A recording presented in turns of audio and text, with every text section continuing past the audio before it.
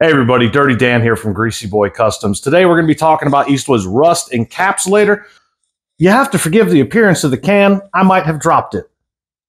But as you can see, it's not leaking, so good can. This is the gallon size can. This will go a long way. But if you don't need this much, you can get it in a smaller container, and they also offer it in an aerosol, which is really cool. I want to try that out. We're going to try it out on severe rust, light surface rust, clean metal that's been sandblasted, and then some uneven surfaces like this cross member and some new steel. Now you can brush it on, you can roll it on, or you can spray it on.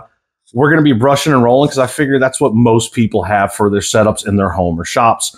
So we're going to get started with that.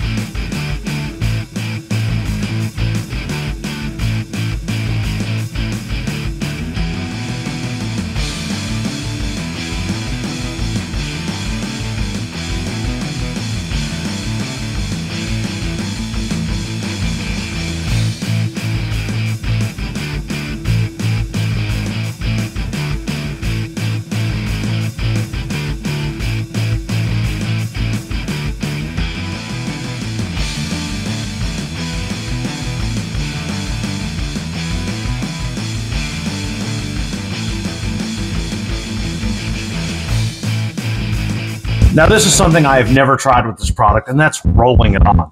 So we've got this back wall right here on this 31 Ford truck, and we're just gonna pretend like we're painting our house.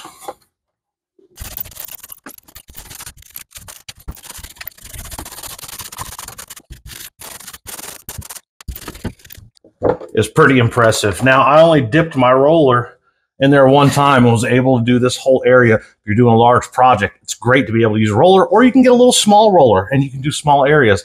I'm thinking about actually covering my car trailer with it because it looks like crap. Next victim, 72 Ford truck frame. We're going to clean this section, apply it, see how it goes.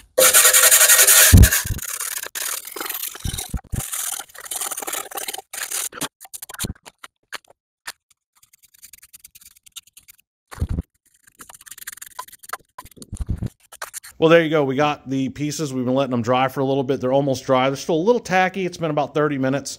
They're almost dry to the touch. Some of the drum is already dry to the touch. I love the way it makes the drums look. I might have got carried away and used the rest that was left in that tray on the back of the wall of the cab here. Turned out really great. Also, remember how I said that, you know, I might do my whole car trailer with it? Well, I had to try it out.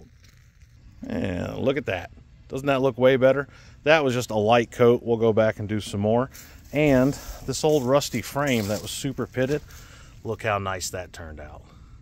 Just soaked right in there into all the cracks and crevices. The Ford truck frame, look at that, dry to the touch. Turned out great. I think we're gonna do the whole frame with that. Now I already knew that I was gonna be impressed with this product because I've used it before. It dries quick, it's easy to handle, it's easy to use, and it's not very expensive. That gallon should last you a long time. You should be able to do several projects with that gallon.